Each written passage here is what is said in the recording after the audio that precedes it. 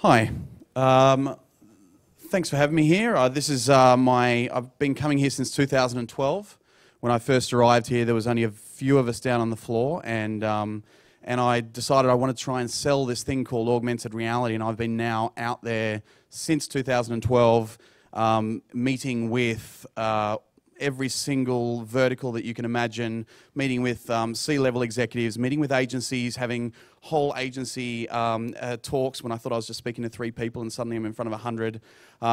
Everyone's interested, but the key is how do you actually secure the investment to do campaigns? And to date, I've probably now done, I don't know, maybe 70, 80, maybe more, augmented and virtual reality campaigns. Just a quick note, by the way, you might have seen our presentation this morning about Zappar. We've just sold out within 2 hours, which is absolutely amazing, down at our stand. Zappar are a UK headquartered company that I joined about a year ago. I know all the platforms that are here today, and I've watched all of them and looked for the best solution that could be consumer facing. Because for all the hardware and software in the world that is here today, unless you are getting augmented reality into the hands of consumers, you will not understand what turns them on and what turns them off. So this is really where AR and VR lives and dies, in the boardroom, and I've been in more than a few. It's really, really important to understand the way the conversation is going to go in these environments in order to secure the investment you need to build something decent. And if they don't have enough money to build something decent, tell them no, come back when you have money, because if I do something for you and you don't like it and it's not going to actually achieve a business outcome, then you will not spend more money in this space, and that would be tragic, most especially for your company with everything going on. So in terms of I guess the general path that I see happening quite often is, identify a business with a communications or conversation problem. Quite often a lot of businesses, especially in the retail space, we deal a lot with retail, have a real problem bridging the online-offline divide.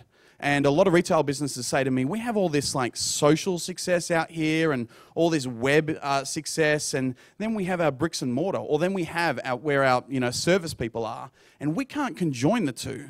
We don't understand how one actually informs the other. And yet there are supercomputers in everyone's pockets that will allow you to be able to join those two worlds and in fact turn what was offline, whether that's point of sale, it's packaging, it's anything below the line, into a highly measurable media touch point, really. It's important to find a champion with influence within a company. Don't just find a fanboy or fangirl of augmented reality who then is going to make you spin your wheels forever inside the organization and not get you in front of the right stakeholders. But when you find that champion, support them. Support that person, help educate that person. Otherwise, you're going to end up in front of lots of stakeholders trying to educate them all a little bit at a time. But you find someone like, like Joe and Michael, who spoke before from 3M, who are sort of agitators within their organisation for change, for seeing what's this tsunami that is coming around all this technology, and hold on and support those people. And then it's an interesting, and to what Alan was saying before from Deloitte, it's whether you go into sort of the sales and marketing side or whether you go into IT. Sales and marketing will often do campaign-based stuff. They're just interested in going, yeah, let's blow everyone's minds and do something awesome and measure the impacts. Very hard then to get them to do campaign number 2, because we did something cool last month. What do we do this month? Is NFC still big? God forbid. And IT then is really where you find you get the most traction, where they're interested in investing in platforms, in ongoing products, in really building an audience, which is super important. So you've got to identify both what are you going to do day one and then what you're going to do 12 months down the track. So few people talk about that. What are we going to do after this particular experience that we're creating? Whether it's B2B or B2C, how do we follow up the conversation? And also what's really important is to the brand conversation, how can we integrate? Everyone just grafts AR or VR onto a brand strategy. They just try and plug it in at the side. Let's have something cool at our stand at an expo, or let's have a little innovation center, and they don't plug it into the omni-channel mix. So, and it's really, really important then to measure every single aspect of a campaign's engagement and analyze, and then take it to campaign number 2, campaign number 6, campaign number 12. So some of the ways that some of the conversations that I have with a lot of these big brands we work with, first of all, I talk about what's coming. I go, look, there is no secret that Apple have been working on this stuff for many years, probably longer than anybody else. They do have thousands of engineers. They will launch at some point. They have spent the last few years getting their devices into big organizations. They're in a perfect position to then pivot those devices across the wearables. And everyone knows augmented reality has really been taking off in the enterprise more than any other market. But I've wanted to stay in consumer facing because I think that's really something people aren't looking at. And Mark Zuckerberg, of course, everyone knows what he's done lately around the augmented reality world, but he says 3D is the obvious next thing after video. But in that, I mean, that's another conversation with brands is no one's creating 3D content yet, like extensive amounts of 3D content. And they're like, oh, do we have to pay to create 3D content? Well, you do, because this next internet is going to be an outernet overlaid upon the world. It's going to be interspatial, not just your logo, but every single aspect of your communications needs to now be in 3 dimensions. So I know Alan brought this up before, and a really good point, exactly the same point I make when I speak to our customers, that you know, you look at all the articles, what's cool right now, IoT right up there at the top of the curve. You have machine learning, wearables, cryptocurrency, everyone's talking about Bitcoin. And here, right down the bottom here, is augmented reality and virtual reality heading into the mainstream. And I stood in front of 300 of Australia's top retailers the other week, and I said to them, so according to Gartner, and Gartner do not fluff about with the stuff they say to the people who pay hundreds of thousands of dollars to get access to their reports and everything every year. According to Gartner, by 2020, 100 million consumers will shop in augmented reality. Within 30 months, 100 million people who are consuming your brands today. And what have you put into this? Like, what investigations have you done? How can you build this out in 30 months? It's, for many brands in a number of industries, it's becoming very, very late in the day to activate and to really get this in front of consumers and start learning from what the consumers are enjoying about their communications. And I also talk about the disruptors. Everyone feels a bit disrupted by Amazon. But I personally have a theory that Amazon, is of course looking into virtual spaces, augmented and virtual reality. It just makes sense when they've got a huge product range and then they can put it into the hands of consumers virtually, and then they can deliver it by drone or otherwise to their homes. And Alibaba, of course, Alibaba is now just leading the latest round in Magic Leap. They are some of the biggest investors in the augmented reality world.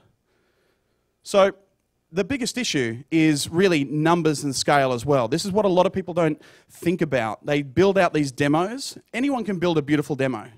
But how do you deploy that to hundreds and thousands of people, to millions of people? Do you know that Unity, if you have an augmented reality platform based on Unity or virtual reality, Unity does not serve well from the cloud into an app? Because you have to have behaviors in the app that actually match the Unity bundle that you're creating. So one of the reasons I joined up with Zappar a year ago is because they built their whole platform from scratch. It's super light. It's a 3 megabyte embed as opposed to Unity's 38 meg plus library, which brands hate. It's a big payload in their app. Super light, and it's able to serve anything from the cloud very, very easily. Deploy to the cloud, pull into people's devices. The exact same reason why we've just been deployed in Shazam, in the Shazam app worldwide. And with 120 million monthly active users, we're now the biggest mobile augmented reality platform in the world at the moment. So to actually then give brands ownership of, like a code set, be able to embed in their own apps, be able to scale their own solutions, this is the sort of thing that we're currently discussing with so many brands. And of course, you'll start looking for Shazam codes everywhere you go. Also, we have a web publishing platform. Everything is super light, therefore, that, we were speaking to people who are buying Zap boxes today going, you can build experiences and just press publish and it's published. If you have ever tried to publish out of Unity or you want to make a change, you've got to unwrap the whole Unity bundle. Inside our platform, everything, like you see at the bottom there, operates like Final Cut Pro. It's a very, very quick way to create augmented reality. And another thing I say in a lot of boardrooms as well is, first of all, you need to show them that you have the experience. Unfortunately, there are a lot of cowboys out there right now. A lot of people who, and to be honest, they think they're doing a fantastic job, But the problem is they don't have that experience. They're rocking up saying that they have photorealistic models, and the models look like something from a computer game in the mid-90s. So it's really important to show brands that you have strong experience. And I really, in the last 5 minutes, want to jump into some case studies for you, because this is really how I prove the ROI out on using augmented reality. So first of all, using an analytics tool like we have at the back end that can also go straight into platforms like Salesforce, etc., is really important. But just to give you some really good case studies, because this is going to arm you guys with the ability to go out to companies and say, look, augmented reality works. We have a little zap code system that we have because currently image recognition at scale sucks and doesn't work very well when you have like brand content that is similar vectors, similar logos. After a while, basically the image recognition will pull the wrong content in on top of the wrong piece of graphic or whatever. So we created this code system. When you spent, I think it was maybe 50 Rand, could have been 500 Rand, not that familiar with South African currency, but when you spent a certain amount in their NGen server stations, it put one of our AR activating codes onto your shopper docket. So because people wanted to access then this gamification piece that we created off this code through the Zappar app, they spent more to get over that threshold and access the code, and the CFO of the company actually said it caused an 11% increase in sales over the initial 3 months, and now we do ongoing campaigns with NGen. Yeah, I think they're kind of the biggest service station group in South Africa. Our most successful campaign on record was with Carrefour and NBC Universal over in France. We had, with collectibles cards, 3.8 million zaps across 317,000 unique users. And what was amazing then is we actually replicated the campaign for Spain and have very similar stats about 2 months later. Great combination of the collectibles, of good quality content like Minions, and leveraging that against selling products off the SKU in supermarkets. But this is the one that I really like to refer to as I'm sort of going to wrap up. But this was a campaign we did for Woolworths in Australia, one of our biggest supermarkets. It was just a little printed A2 map that had codes that would unlock gyro games and all sorts of fun things for kids. Over the 6 weeks of the campaign, we had 1.37 million zaps at an average dwell time of 74 seconds. So that worked out at 91,000 uniques. So that worked out at almost 1.7 million minutes of engagement. So then what I say to people is, first of all, great momentum. You see the weekends where kids are playing a whole lot more, according to our Zappalytics platform. But what's really interesting, since the campaign finished, we're still getting 35,000 minutes of engagement from kids activating these maps almost 6 months down the track. If you paid for that, and I'll talk about this in terms of cost per view on YouTube, if you paid for that as a brand on YouTube, that would be, if Woolies were paying that, that would be $12,000 from Google every month. That's payable, I think, on the 23rd. So, and we also saw the time of day. So we could see kids coming home from school, activating this, and then about 7 p.m. they were sent to bed, and then there's some naughty ones around about 9 or 10. So cost per view, at an average cost per view, and this is in Australia, on YouTube, 30-second forced is, let's round it at, it's between 13 cents and 40 cents, but in a competitive market, let's say it's 30 cents. So then I worked it out against the amount of engagement we got through the Zappar platform on these printed posters. And we basically had the equivalent of a 30-second TVC or whatever of 3.376 million times that 30-second TVC. If they had paid for that as an actual like media click, that would have been over $1 million. They also paid $3 each for these cheap little maps. So I worked out we saved Woolworths in their normal, ordinary, acceptable media spend with a company like Google that everyone's happy to write checks to every day of the week. We saved them over $1 million for the same amount of engagement that was done through mobile devices on pieces of paper. And I worked out across 90,000 7 to 12-year-olds, which is who it was aimed at, it was about 7% of the Australian population, but their parents probably put them on the phones, so double that out to 180,000 people that we actually touched. And 18.5 minutes dwell time per consumer. So that's pretty much like a half-hour TV show. So it's really important to then, when you're talking to these C-levels, tie all this in, tie it into their channels, be willing to talk to their agency, even though their agency might fear you a little bit. And agencies don't yet realise how much of share of wallet's going to be taken by the AR/VR world yet, thank God.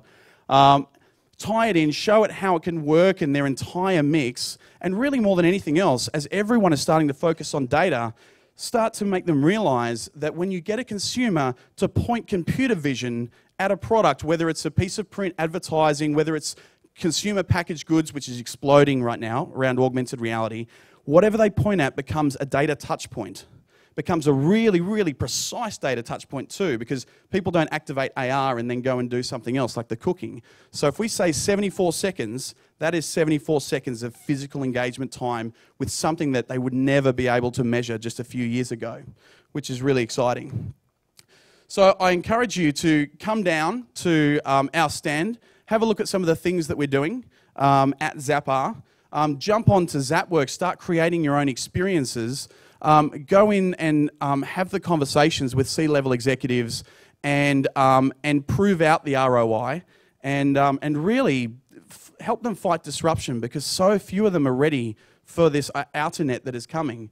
So few of them are ready for an augmented world. And really, while it might be very painful right now, I'm certain that a year or two from now, so many companies that you laboured with and made them start their journey will turn around and go, holy hell, thank you so much. We would have been smashed if we didn't have a strategy around this, now that everyone's got Apple eyewear on or whatever it is. Thank you.